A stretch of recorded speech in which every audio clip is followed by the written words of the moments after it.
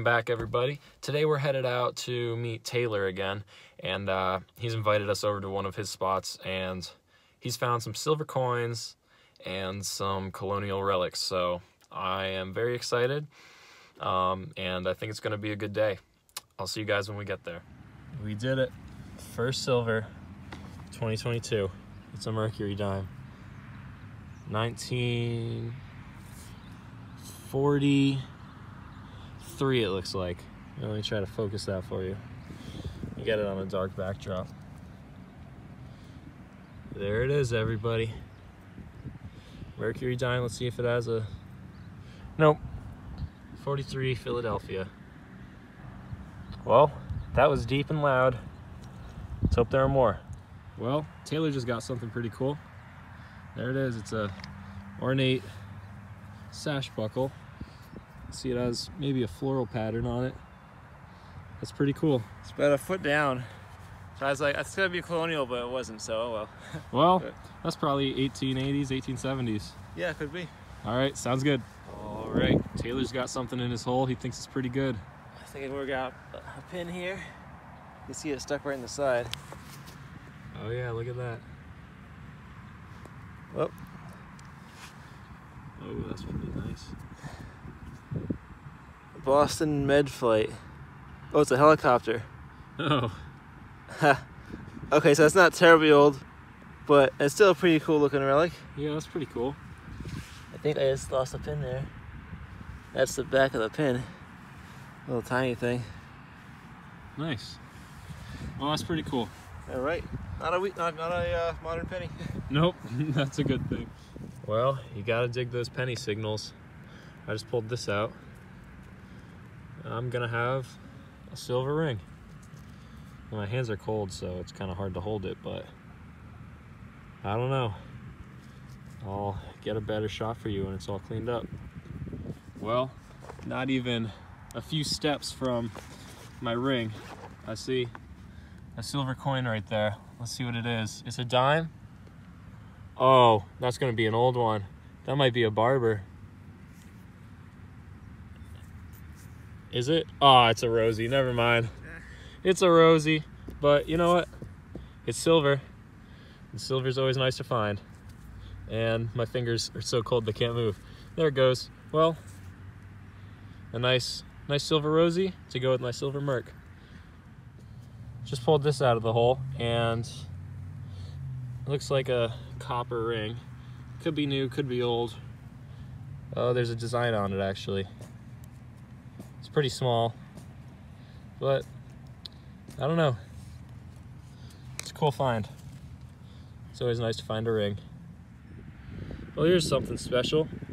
It's a skeleton key. It's a thick one. Well, I should really say it's a bit key. A skeleton key is kind of like a master key, if I understand correctly, but this is a nice one. It's got a weird patina on it.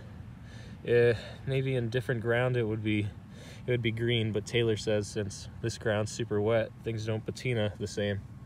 So, found that on my way back to my truck, and I think I'm gonna wrap it up for a day because it's getting cold and the sun's gone down. Cool. Here's an unfortunate find.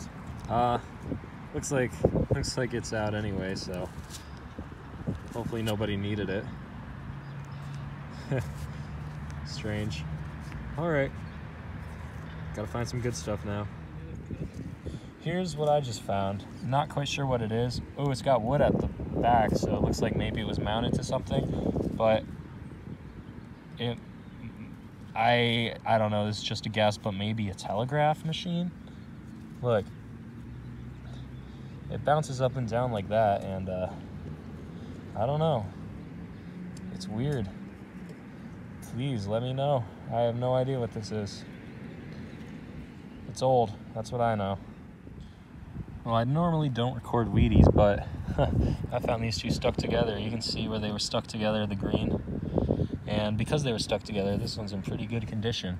I'll put those right there, just see if there's anything else in this hole. It looks like there might be.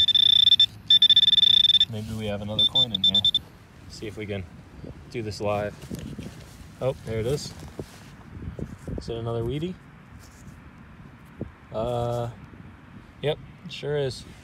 There's 3 Wheaties. And it looks like there's even more in there. Let me move these right to there. Huh. Do some hand digging. See if we got any out. No, there's something deep here. Oh. All right, I'll prop my camera up and get this. All right, let's try to get this out. Hopefully it is something good. It's deeper than the rest of them were.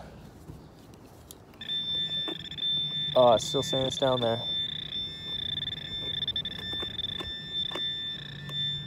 It's getting a little harder to see.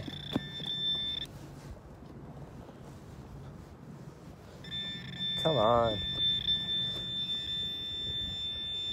I don't know. This might just be trash.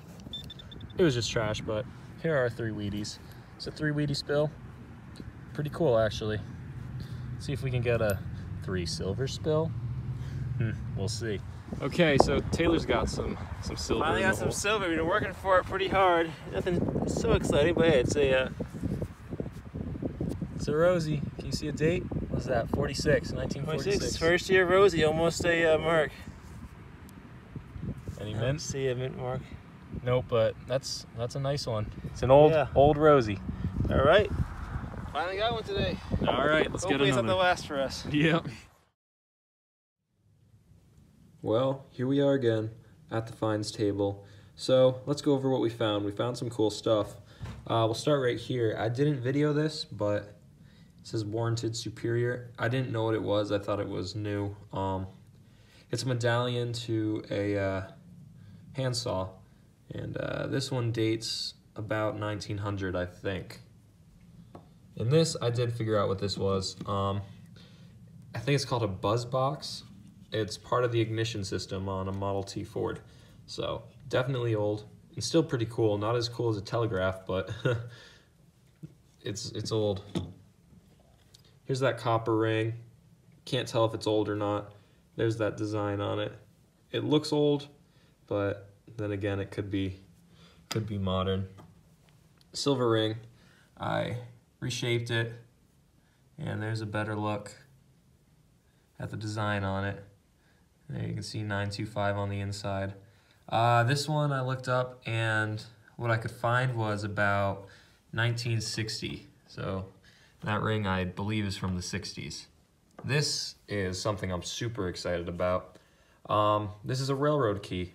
So I believe these were used for the, the signals and stuff, for switching the signals on the railroad and other things. It just has that number on it. I don't know what that is. I don't know if this is a blank or not. And this is called a barrel key. This is not a bit key. Bit keys, I think, would be solid instead of hollow like this. So this is a barrel key, probably turn of the century. Here's that button. I don't know if I recorded this. It's just a 2-piece, nothing fancy on it. Taylor thinks it's turn of the century. All right, right down here we had 13 wheat pennies with some better examples, such as this one, if I can get a focus on it.